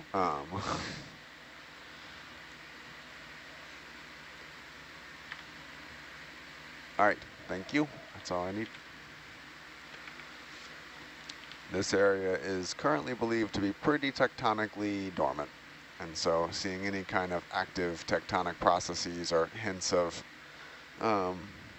activity like hot water vents or methane seeps or carbon dioxide seeps or anything out here would be very exciting because it would be very unexpected.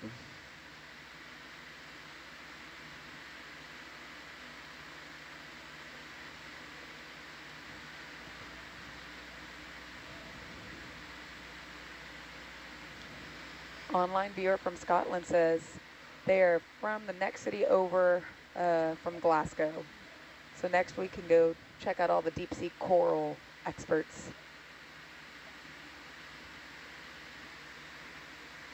Corley, what is one thing that would blow your mind if you saw it down here? And for you, would it be like a cool rock?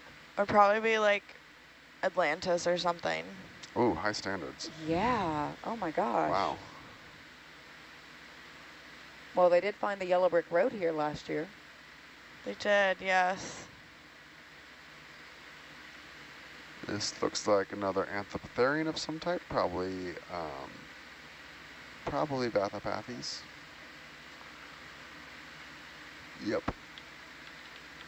So this is a black coral, anthropotherian. One of the more common black corals we see out here.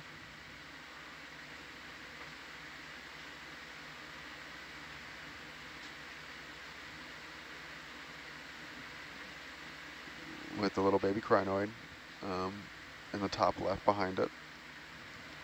All right, Science is happy, thank you.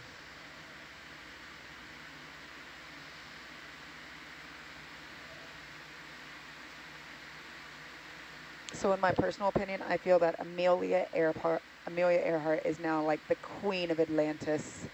And that was like the whole thing. Her plane crashed. She was on the island. And the Atlantis people like took her in and were like, you are now our queen. In some way, you ever read anything by the author? Have you ever read anything by the author Christopher Moore? No. Yeah, I know exactly. He has a comedy book where that basically is the plot line. Yeah, it's really good. It's hilarious. The book is called Fluke, and I don't know if I've ever laughed so hard reading a book. Fluke, Christopher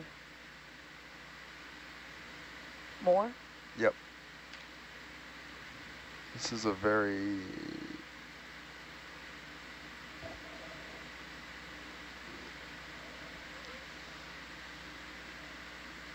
hold on, actually.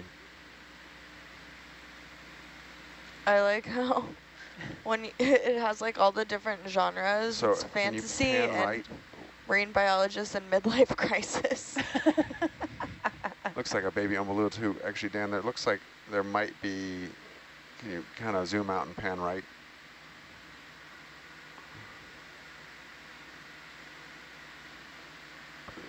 Fantasy fiction with social commentary. Stop the ship. We're going to probably sample one or two things here.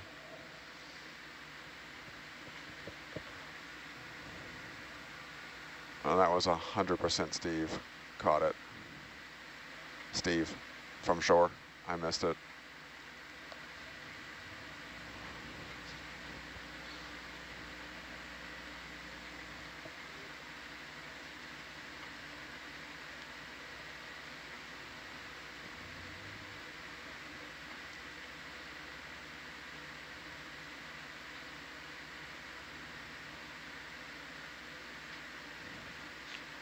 So we believe this to be probably part of the skull, a fossilized part of a skull of some type of whale is probably what we're looking at here.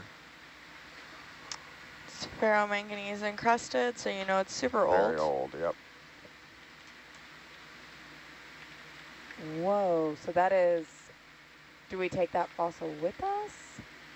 We're talking about it.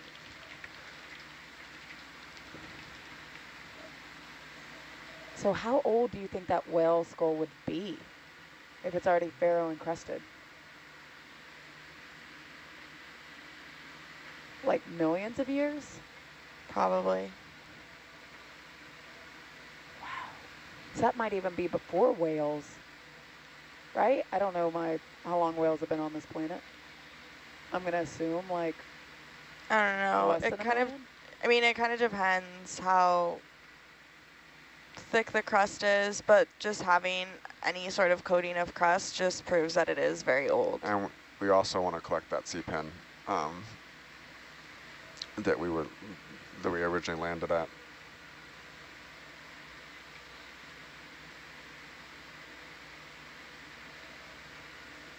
So what sample number is this going to be, Chris? This will be 062. Okay.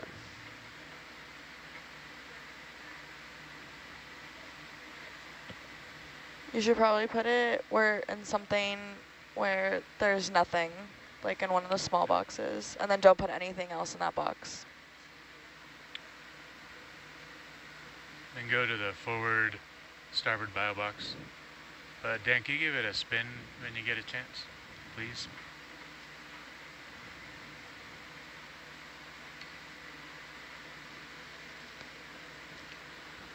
So what caught your eye as letting you think that this was a whale fossil? Steve from shore saw it. I missed it 100%. I just didn't have the search image for it. But I don't know I'm not even sure how to describe it. It just doesn't look, the angles are wrong. Like everything we've seen around here is, got the botryoidal crust on it that's exposed, and so it's been exposed longer. Everything else has got rounded edges and is kind of lobate, and this is a long linear feature with different striations. It just looks different. Do you think it could be like a piece of wood, or it's got to be a bone? It could, I mean, I don't think you would get it. You wouldn't. Wood wouldn't last long enough down here to get manganese encrusted. So the fact that it's black means that it's something that has a longer residence time.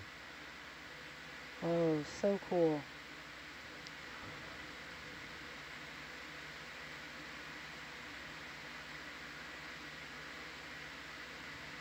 Yeah, and the more we look at this, the more convinced we all are that it is probably the lower jaw of some type of beaked whale, most likely.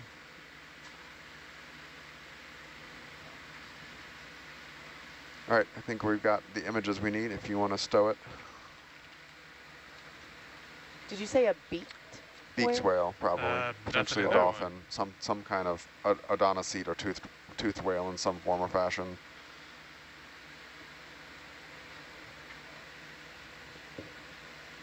Roger.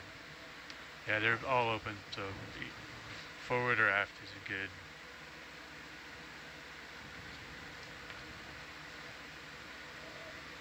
Chris, you can't hear you. Say that again. Oh, either one, forward or aft of the big boxes are good.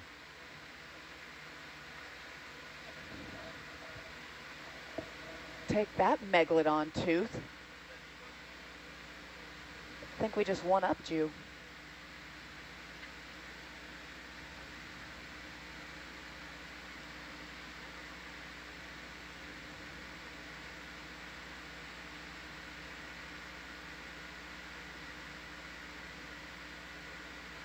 And Steve, this is the sea pen you were interested in still?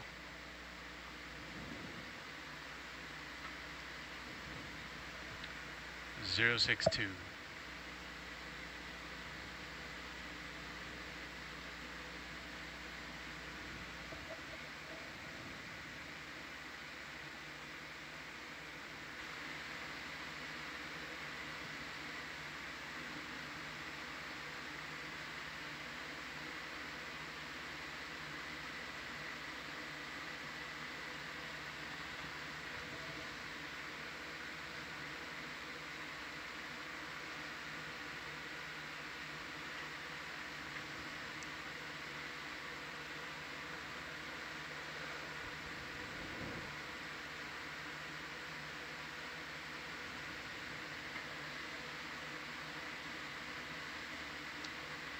All right, and this is not the sea pen we were looking at, so no more samples here. We can get back underway.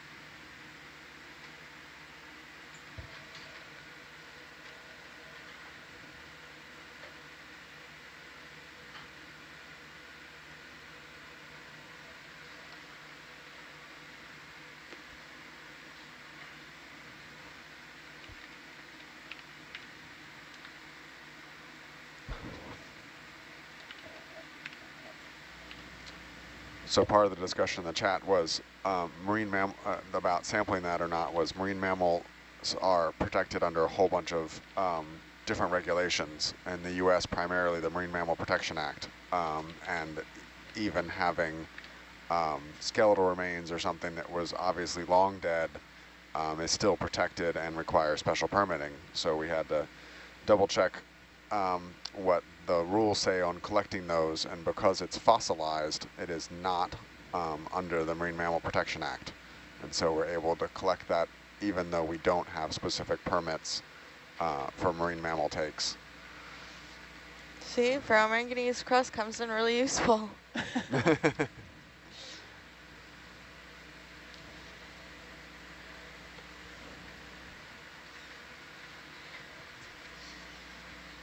So a viewer online says that they found a similar beaked whale specimen back in November 2021. Google. So for those of you who wanted a whale fall. There we go. Oh yeah, okay, okay. I see a person who typed in about the beaked whale in 2021.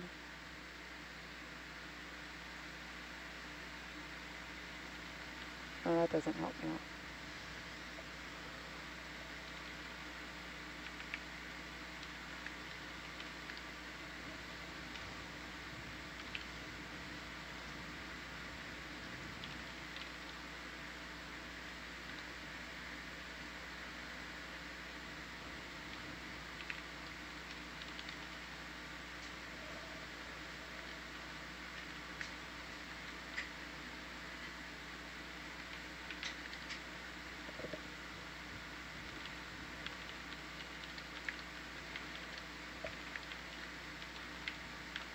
Oh, okay, so looking at last year's expedition, they did find that beaked whale bone, and it does look very similar.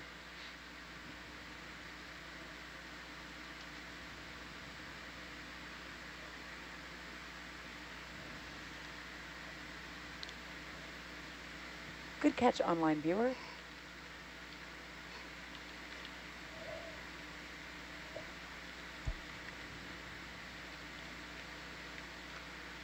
Corley, will you remind me, what is the rate of accretion or accumulation of ferromanganese on a deep sea item? Rock, whalebone, I don't know what else, seashell. The average is 1 to 10 millimeters per million years. So it's kind of a wide range. Wait, 1 to 10 millimeters? Yes. Okay. Per million, okay. Yeah, sorry. A long amount of time. So you could get up to a centimeter. So it's unknown. There's definitely not a centimeter of ferromanganese crust on that. So it's possible it's less than 1 million years, but it could be up to 1 million years old. Wow.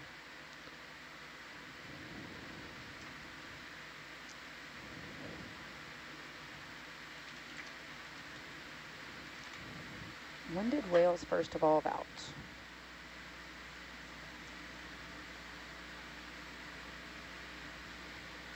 So whales, it's saying, thanks to Dr. Google, evolved out 50 million years ago.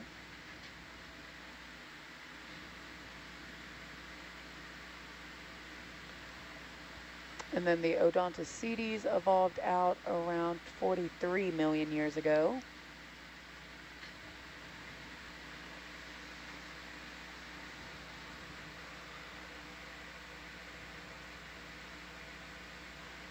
So they are a lot older than I was previously expecting. I was thinking only like 1 million years.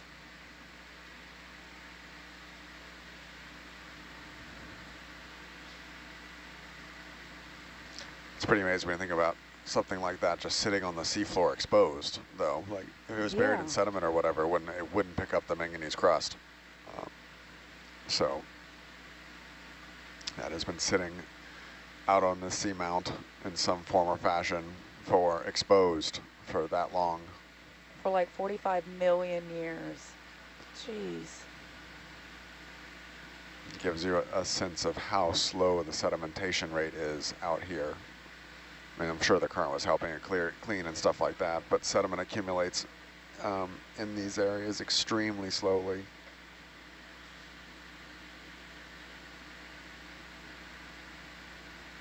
So then my next question would be like, well, what caused that animal to die 45, 50 million years ago? Was it predation? Was it natural effect? Was it a full-grown whale? Did it have something wrong with it? Was there some kind of incident in the water where it just couldn't make it?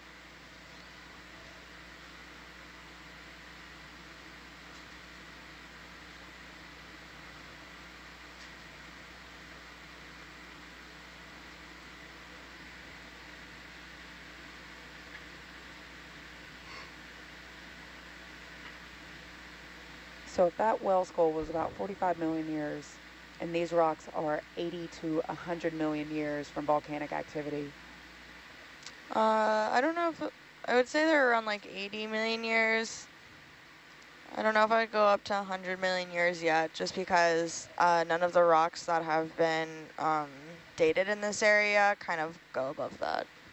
I know looking at the expedition plan from like way back when, it said 81 to 86 million years old. So these seamounts would have potentially been out of the water, exposed when this little beaked whale was swimming around. Another bathypathes there on the bottom right. We don't need to take a zoom on it. Nope. But thanks, I hadn't seen it until you started poking around for it.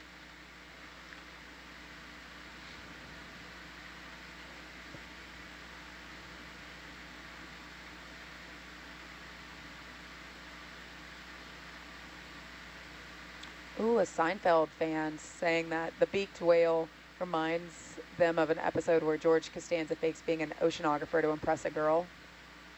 I have just recently started watching Seinfeld. It is so funny, and I feel like it still holds up, like so many of the episodes. Like sometimes I watch Friends and I'm like, ooh, maybe that's not quite too funny anymore.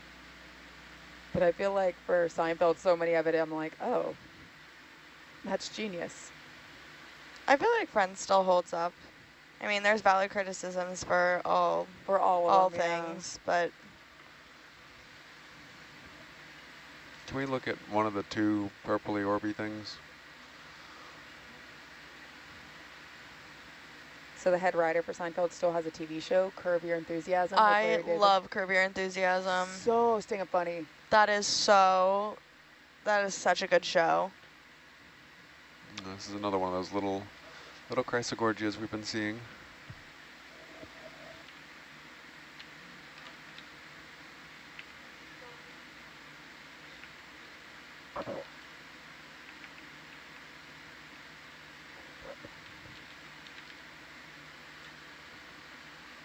There's, yeah, that's the same thing.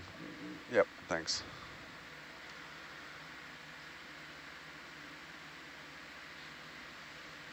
I like the recent episode of Curb Your Enthusiasm where he finds out that if he puts on a certain baseball hat, it can get him like out of certain social situations.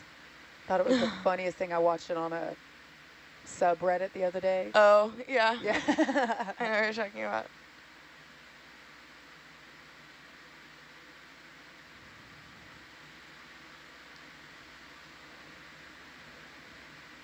Okay, also I was wrong. There are some seamounts that are dated back to 120 years, but those are kind of far away from where we are. Whoa. Corley, do you want to tell us a little bit about kind of the confusion about Line Island's geologic history? Yeah, so if you think about plate tectonics, the way we think about, or like a hotspot, the way we think about Hawaii, there's a very clear age progression between the different islands and seamounts in the Hawaiian Emperor seamount chain. So you would expect the Line Islands, since these seamounts are kind of similar, to have a similar age progression where you would have the youngest kind of at the bottom and then the oldest at the top. However, that's not actually what you see. Kind of see this intermingling of different ages all within the region. If you guys want to look up, it's open access. Rob Piccolny has a paper from 2021, multiple melt source origin of the Line Islands, Pacific Ocean, where they kind of try to use the age dates and some modeling and some geochemistry, seafloor bathymetry to try and figure out what is causing the Line Islands. Pretty much we don't know exactly what it is, but it could be hotspot, it could be leaky transform faults. They give a couple different theories on what it could be, but it's a very tectonically enigmatic region. So how will the rocks that we find here kind of help figure out and solve this enigma? Well, hopefully we find some nice basalts with some crystals. So Amber Cervolo is a scientist ashore who's been to this region with me last year.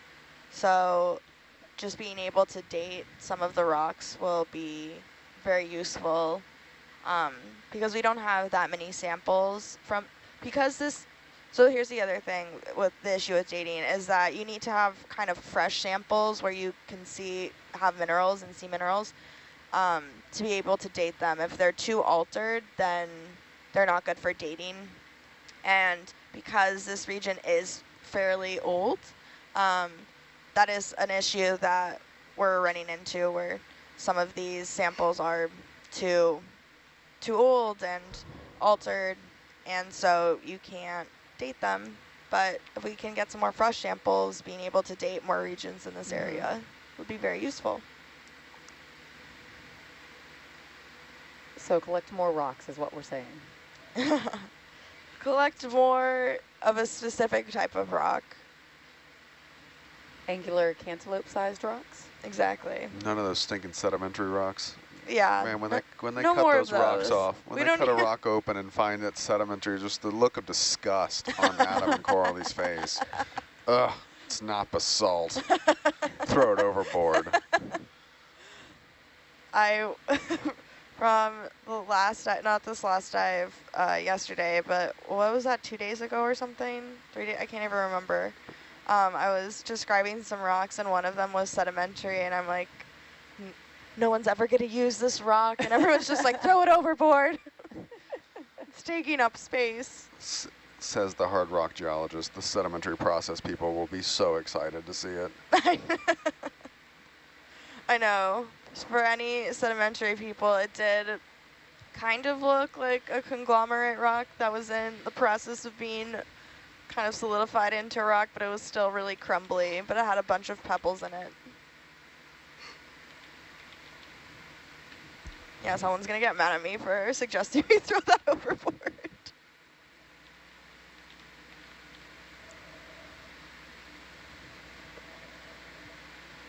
How long does it take for a sedimentary rock to become an actual rock instead of just this crumbly, pebbly thing that you were just describing? Millions of years. I think it kind of depends. So... That was a beautiful Carl Sagan voice, like millions and millions of years.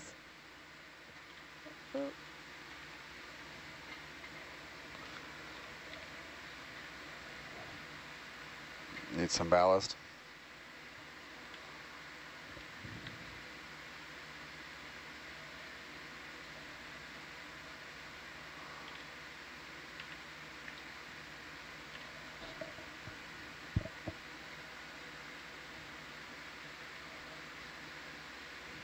So to the viewer online that's wondering what happened to the purple orb, good question. And it's still a question. We're still trying to figure it out. There's 2 different like hard schools of camps on what it could possibly be. And the answer is, we don't know. It's a mystery still.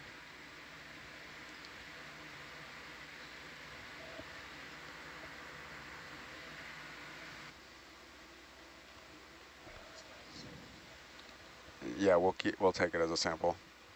If he picks it up, we'll take it all the way to the surface and count it as a sample.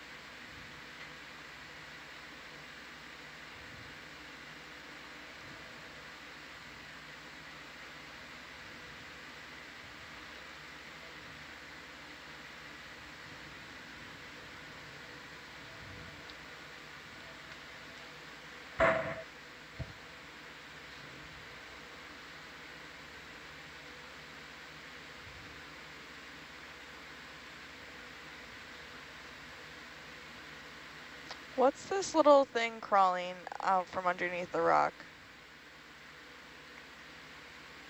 I am not sure.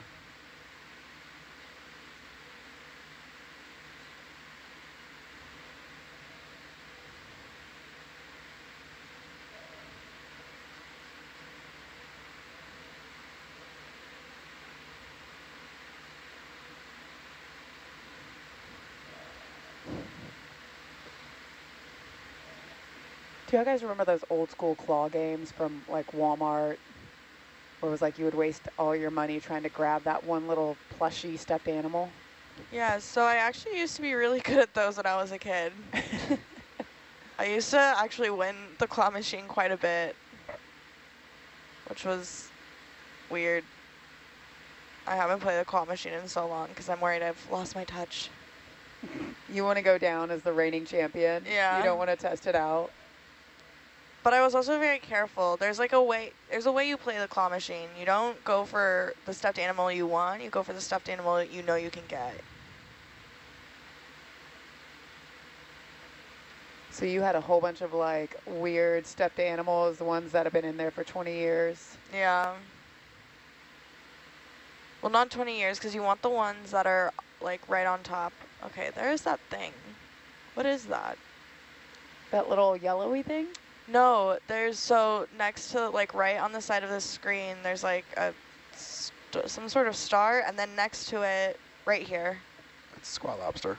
Okay, thank you. All right, science is good.